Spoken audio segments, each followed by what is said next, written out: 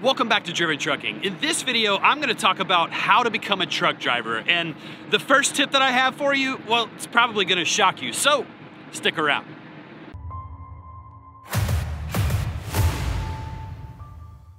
Now, the first place that most people start is how to get your CDL, but I'm actually going to back it up before that. Before you get your CDL, the first thing that I'm going to recommend that you do is take a self-audit. And what I mean by that is look at yourself. You know, you need to look at your finances, and you need to look at your personality. And this is something that is extremely important, both of those two things. You know, you don't want to put yourself, you know, if you're coming from some other career, or if you're young and this is the first career that you're looking at, you don't want to run out and build up a bunch of expenses where you have to make, you know, a certain amount of money every single month. Now, we all have, you know, we all have cell phone bills, and we all have, you know, small bills here and there that we have to pay, you know. But if you have, you know, high mortgage, and you have 4 cars, and you have 5 children, well, you know, beginning a new career, especially in trucking, well, that might not be for you. You know, you don't want to put yourself in a position where you are forced to work all the time, because you're going to get miserable. You know, there are some truck drivers out here that they can be out here for 11 months and it not faze them whatsoever. But those are few and far between. I mean, you know, looking at those same lines every day and dealing with being cut off all the time and being told that you're number one all the time, you know, it can wear on you. So, you know, don't put yourself in a position where you're forced to because of your finances. And then the other one, you know, really look at your personality. Figure out, are you an introvert or an extrovert? You know, an extrovert needs to be around people. That's how they recharge themselves. That's how they feel good about themselves. You know, introverts, they actually need that solitude. You know, having that solitude actually recharges them. You know, believe it or not, I'm actually an introvert. I know it doesn't look like it, it may not appear like it, and probably not even in some social situations, but you know, for me, I need my alone time. I need to recharge that way, and that's because I know myself. I've come to learn myself. You know, I'm a little bit older, you can see the gray in the beard, but you know, it's something that you can do. There are tests online, but it's something I highly encourage you to do a little bit of research in, and it's going to let you know if truck driving is even for you. It may not be worth your time to go to truck driving school and then go through all the training and deal with, you know, someone else living with them in an 8x8 for, you know, 6 weeks or so. You know, you can save yourself a lot of stress if this job is not the right fit for you. But for, you know, people like me, well, you know, we can, you know, we truck and we love it. So, you know, it's something that most people don't tell you to start there, but I highly encourage you to actually start there. The second thing that you need to do is you need to understand, can you afford to obtain your CDL on your own? That's going to be your best option. Now, is it going to, you know, mean that you're going to get a much better job? Well, no, not necessarily. What it actually does is it doesn't tie you into having to work for a certain company for the duration of whatever that contract is, typically 1 year, if that company provides you your CDL. So look at your finances and see, is this something that I can afford? Can I afford to either not make as much money or not make any money, but go to truck driving school that's not paid, and you actually come out of pocket for your CDL yourself? Like I said before, if you do obtain your CDL yourself, you're still looking at entry-level companies. And the reason, just real quick, is because of insurance. I mean, that's just what it boils down to.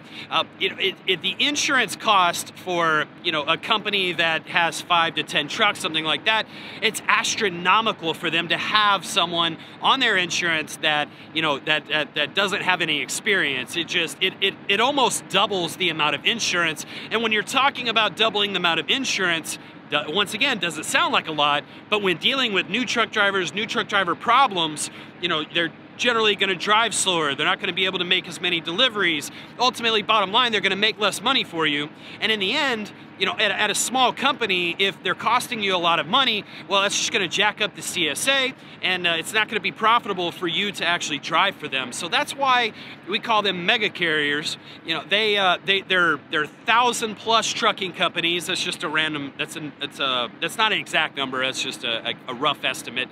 But they have multiple thousands of trucks and drivers, and that's how they can afford that insurance cost for you to go and drive for them. And a lot of them own schools, and they even get a kickback from the government if they provide you that CDL, and that's kind of why they get a kickback at the end of that year if you remain with them. That's why they put you in a contract and say, you know what, drive for us for this amount of time, and you know, the government's going to take care of you, because believe it or not, without trucks out here, our nation would stop. So, you know, if you're using it at home, if it's food, if it's clothing, if it's retail, a truck brought it to you. So if you're not a truck driver, please, I encourage you to remember that. But I highly recommend, if you can get your CDL on your own, do that. If you can't afford it, there's no shame in it. I couldn't afford it, so I had to go to a company. I had to sign up for a year, and I put in my time. And then at that point, once you get that year, that 1 year is kind of like that golden benchmark. From that 1 year mark, you almost have the ability to go anywhere you want. You almost have the ability to buy your own truck and go anywhere you want. You know, the insurance is going to be a little bit less, but I don't necessarily recommend that just quite yet. But we may get to that later in the video, so stick around. Once you've made the decision, yes, I can get my own CDL, or yes, I need to go through, you know, someone to get that, then you need to start looking at trucking companies. And, you know, if you've got a family, or you know that you're kind of extroverted, you know that you relish your home time, and you don't want to be out here 6 weeks, 8 weeks at a time, then you need to look at trucking companies that are local to your house, or, you know, where you live or where you reside, or the closest major metropolitan area to where you are. You need to make sure that they have some kind of yard. That way you know that you're going to be through the house.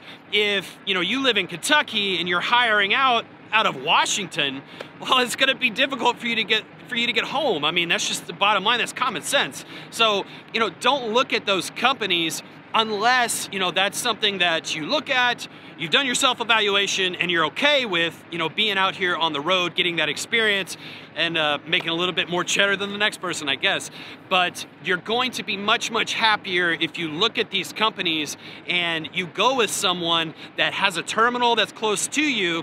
And also, when you're talking to these recruiters, ask them, you know, ask them how many accounts do they have that are close, you know, to this house or this home, or how many loads come in and out of this terminal. And, you know, as you talk to the different companies, you're going to find that, you know, well, this person said 20 loads, this person said 100 loads. Geez, these guys over here said 1,000 loads. So, you know, that's going to give you a nice barometer as far as making that decision, what trucking company is right for you. Something you have to understand is a trucking company that's right for, you know, a friend of yours that lives one state over, well, they might not be the best bet for you. Somebody that lives across the city and is hired onto a trucking company, they might not be the best bet for you. So don't rely on someone else to say, oh, this is a great trucking company, you should go check them out. Take that with a grain of salt and do your own research. Highly, highly recommend that you do your own research and look into, you know, the pay, of course, and the amount of home time, and then also, you know, the terminal that's respective to your house. I'd like to take a brief moment to let you know that this hat is now on sale. I think most of you have actually seen that live feed. You've seen that they've gone on sale. Just really quick, some details. This hat is the first edition Driven Trucking hat, and I'm only gonna offer it this one time. I feel like, you know, those of you that are here, you know, with me kind of from the beginning, I feel like you guys should have something special. So this hat will never be produced again after this batch of hats goes out. This is the middle towards kind of the end of November. They should go out probably sometime in January, although once I do reach a certain number, which I'm sorry, I'm not going to let you know, but once I reach that number, I'm no longer going to take any more orders. So if you're interested, you can email me right here, Driven Trucking Hats, and that is hats with an S, at yahoo.com. Let me know that you're interested. I am going to limit the purchase to no more than 2 because I just don't want that many out there, to be perfectly honest with you. So my apologies, but that's the stipulations. The hat, if you live in the contiguous 48 United States, then it's $25. If you're outside of that, then it's going to be $30 for you. And I do take that payment by PayPal, so just shoot me an email over there. Let me know that you're interested. So once you've narrowed it down to a few companies that you feel comfortable with that are around you, well, at that point, then start asking about pay. And just because they're giving you a higher number on, you know, most of them are going to be a cent per mile type of deal, just because they have a higher number there does not necessarily mean that you're going to make the most money there. You have to ask them, and this is one of those things, just be careful, but ask them how many miles are the average beginner truck drivers making, the rookies, how many are they getting? Because, you know, it's a huge learning curve out here. You know, it takes a long time. It even takes, you have to build up your stamina in order to be able to, you know, work a full day. It's just one of those things. You know, some people do come straight out of the gate. They're able to drive all day long, not get tired, be able to deal with the road. Other people, it's kind of a learning process, or, you know, you got to work it out just like a muscle. So, you know, ask them what's the average. And then I encourage you to ask them for people that you can call. Now, this is another thing. Take what they say with another grain of salt, because those are their people. Those are their, you know, those are their favorites. So, you know, you just kind of got to take what, you know, just think about what it is that they say and evaluate what's going to be the best situation for you.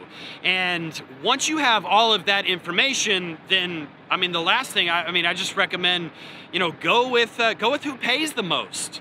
And if you're thinking about whether you want to do dry van or refrigerated freight, or reefer for short, or open deck, which is flatbed or step deck, then I'm going to post this video right here. I go over the kind of the pros and cons of the 3 different types of major trucking. Those will be the only ones that are pretty much the only ones that are options to you as far as beginner truck drivers. So anyway, I hope you enjoyed this video. If you did, hit that like button. Don't forget to subscribe, ring the notification bell, do all the things. Check out the videos over here. Man, we say a lot, don't we? But hey, I appreciate each and every one of you. But as always, stay driven.